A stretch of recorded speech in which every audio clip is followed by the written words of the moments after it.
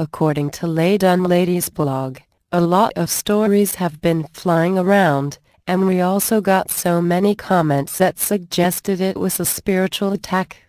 We couldn't post them because almost all fingers were pointing at a particular actor. Some websites have also said it was a spiritual attack too. Some said it was due to the negligence of the doctors who took care of her. But one of the doctors who treated her has this to say: it was not just a miscarriage she had. I treated her in my hospital a few weeks before her demise, where I counseled and referred her to UCH. She kept on receiving blood without bleeding and her PCV kept on going down. I learned the pregnancy was terminated to save her life, and in all she took about 40 units of blood within 3 months. It was not negligence on the part of the doctors who saw her, but the nature of an ailment that kept drying up her blood without any active bleeding in her body.